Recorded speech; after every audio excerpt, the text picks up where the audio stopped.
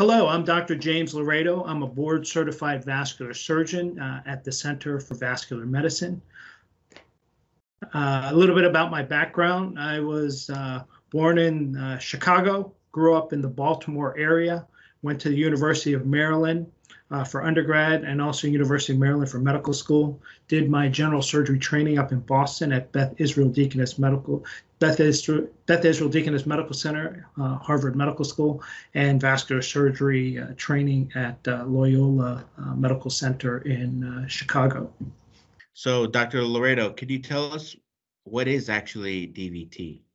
DVT. Okay, a DVT, that stands for deep vein thrombosis. A DVT is a medical condition that occurs when a blood clot forms in a deep vein. These clots usually develop in the leg, thigh, or in the pelvis, but they can also occur in the arm. It's important to know about DVT because it can happen to anyone. And the most serious complication of a DVT is a pulmonary embolism.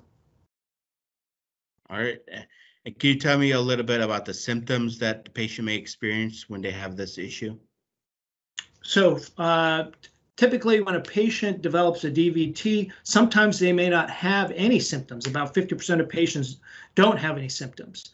But the most common symptoms that patients report are leg swelling, leg pain, some warmth in the leg, those sorts of things. Anything out of the ordinary in the leg.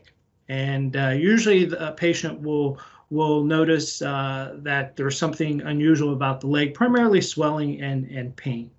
And that should alert them to seek medical evaluation. And typically we recommend that patients consult their primary care doctor initially. And then when they're evaluated to make the diagnosis of a deep vein thrombosis, it requires an ultrasound to confirm the diagnosis. I see. And we do get a lot of patients, they complain about leg swelling. So can you explain to the patients what are some of the causes of leg swelling?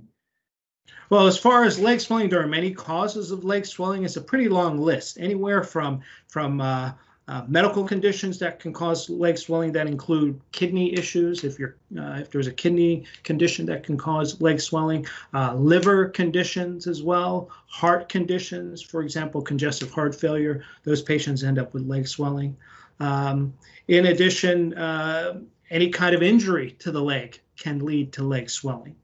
As far as vascular conditions that can cause leg swelling, one of the most serious conditions is what we're talking about, deep vein thrombosis, a blood clot.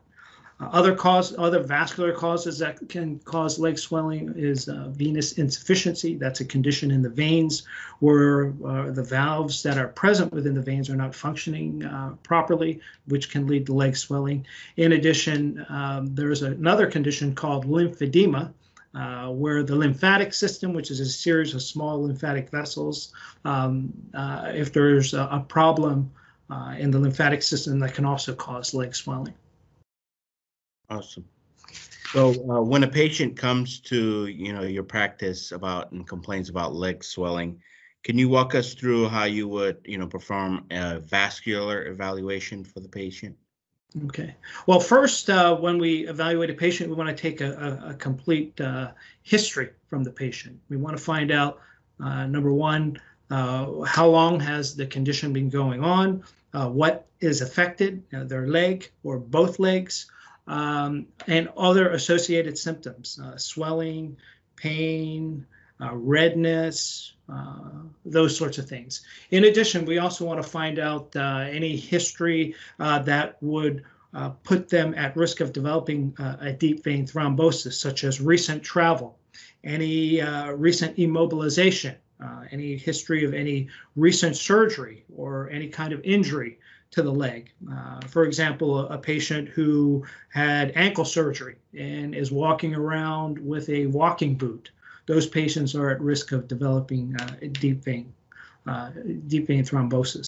So those sorts of things. So that's the history part. Then after that, then we perform a comprehensive physical examination, a focused examination of the leg, and we determine the degree of swelling, and so forth, and other symptoms, if there's tenderness, if there's deformity, how much edema or swelling is present, those sorts of things. And after that, the way we make the diagnosis of a deep vein thrombosis is with a lower extremity or leg ultrasound. And the ultrasound we can perform right in our office. It takes about 15-20 minutes. We can make the diagnosis of deep vein thrombosis. And more importantly, if you don't have it, we can also exclude the diagnosis of deep vein thrombosis. And if that were to, if the workup for DVT is negative, then we need to look at other causes of leg swelling, which we can certainly perform in our office, and make the diagnosis of other vascular causes of leg swelling. Okay, the ultrasound is a non-invasive study. It uses sound waves to generate images. It's the same kind of ultrasound that pregnant women have done to look at the fetus during pregnancy. A gel is placed on the leg. The ultrasound probe is placed on the leg, and it allows us to actually visualize the blood vessels. And specifically what the vascular technologist is looking for is looking at the vein, and is actually looking to see if there's blood flow in the vein, and also looking to see whether or not there is the presence of a blood clot present. And that's pretty much how we make the diagnosis. And we can determine where the blood clot is and how extensive it is. Okay. And then you mentioned you went into detail about ultrasound, but is there a way for a patient to tell if a leg or feet swelling is caused by a vascular issue, or definitely ultrasound is needed? Yeah, ultrasound is the standard way that we make the diagnosis of deep vein thrombosis. For a patient, I don't think they need to worry about if they have a deep vein thrombosis or how they can make the diagnosis. The important thing for a patient is to be aware of the possibility of a deep vein clot or a DVT. And if they notice swelling in their leg, then I think they should seek attention. Seek medical evaluation to make sure that they don't have a deep vein thrombosis. And how about some patients they're not going to be immediately scheduled? Is it okay for them to wait 1 week or 2 weeks to get a, analysis if it's a DVT issue? Well, it depends on their history and so forth, and also how severe the swelling of the leg is. If, for example, they have a history of an ankle injury, for example, a patient twists their ankle and they develop a lot of swelling immediately afterwards, and the swelling is, they have swelling, and the next day they notice that their leg is swollen, and after a day or so there's no improvement and continued swelling, I would think evaluation would be in order. For a couple of reasons. Number one, to evaluate the ankle injury, and also to assess possibly the presence of a deep vein clot. If, however, a patient has an injury to the ankle and notices after a couple of days that the swelling is improving as the injury is improving, then in that case, I would just follow them. If they're noticing improvement in their symptoms, then I think they can hold off on a scan or evaluation for a deep vein thrombosis. Okay. And then let's say a patient, undergoes a diagnosis and it's a DVT case. What happens afterwards? Is there a procedure done? Oh, okay. So you're talking about once they're diagnosed with a deep vein thrombosis. Is that correct? Yes. So once a patient is diagnosed with a deep vein thrombosis, the most important thing is to have them get started on treatment. And the treatment is anticoagulation or started on a blood thinner.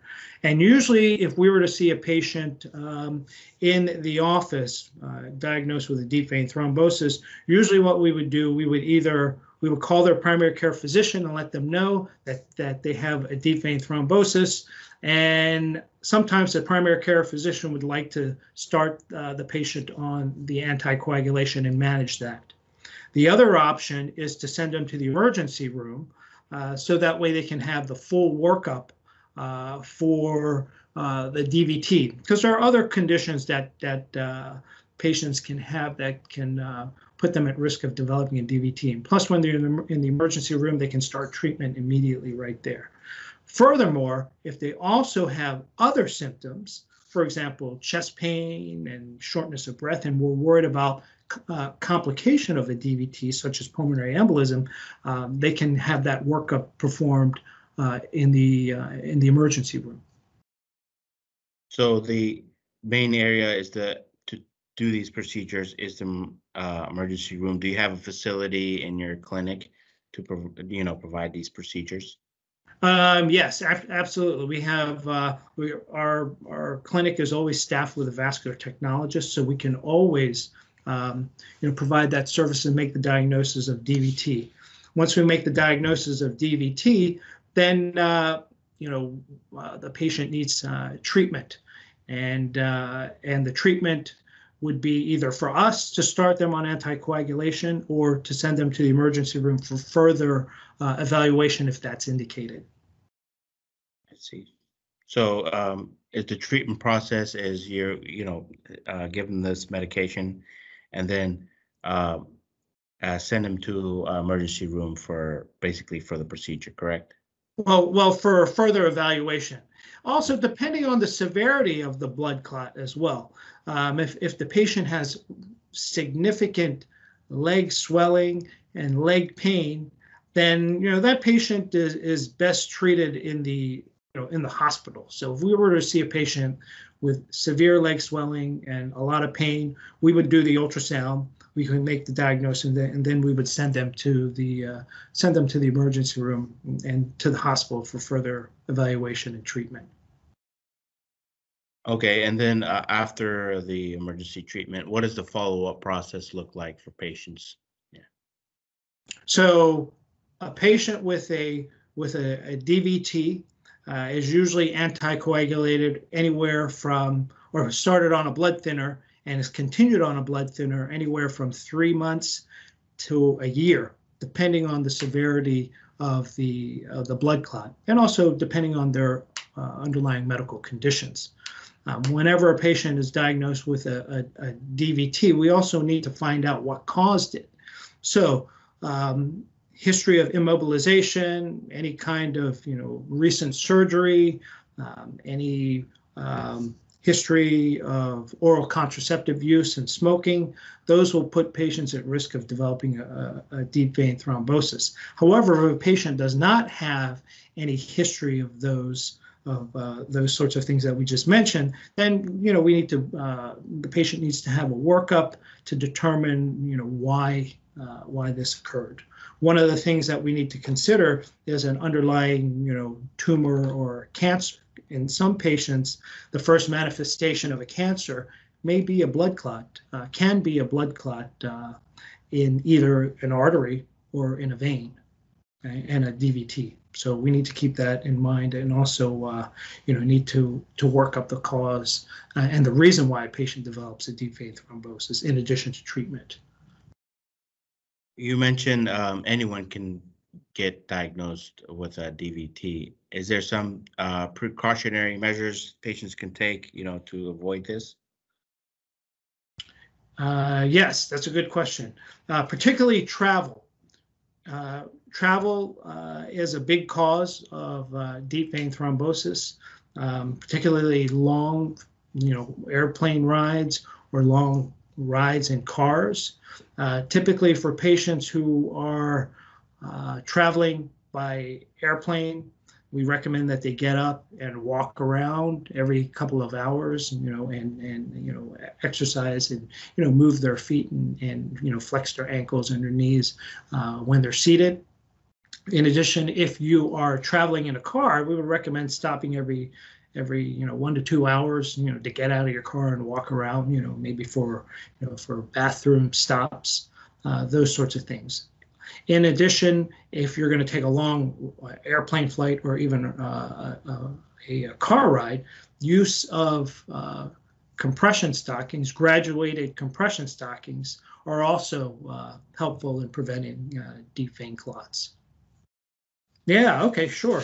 So other factors that increase the risk of DVT, there are a previous history of a deep vein thrombosis or pulmonary embolism, family history of DVT or pulmonary embolism, age, the risk of deep vein thrombosis increases with age, obesity, a catheter located in a central vein. So for example, patients with a PICC line or patients with an IV or special line in their neck.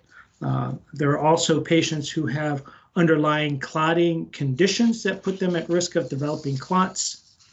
There are medical conditions that put a patient at increased risk of developing a deep vein thrombosis, heart disease, lung disease, cancer, as we mentioned, inflammatory bowel disease. In addition, increased estrogen, patients who are taking birth control pills, patients who are on hormone replacement therapy, which is sometimes used after menopause. Also pregnancy. Women who are pregnant are at increased risk of developing a deep vein thrombosis. And as we mentioned earlier, other causes, injury, any kind of injury, recent surgery and immobilization, confinement to a bed, sitting for a long time. For example, you've heard in the, a couple of years ago, these young teenagers or young men who are gamers, who are on their computers, playing video games for several hours, can also develop deep vein thrombosis. So those are the main risk factors for DVT. Oh, what we would recommend is, if at all you're worried about a DVT, call your primary care doctor and for evaluation, because it's very, very easy for us to make the diagnosis of a DVT. And it's very easy for us to perform the venous duplex ultrasound to make the diagnosis, and also to exclude the possibility of a deep vein thrombus. Well, the primary care doctor will do exactly what we did. We'll take a history and perform a physical examination, and if it's indicated, he or she will probably send their patient for a duplex ultrasound. They can, the primary care doctor can send the patient to us at the Center for Vascular Medicine, and we can quickly perform the venous duplex ultrasound and make the diagnosis of DVT or exclude the diagnosis.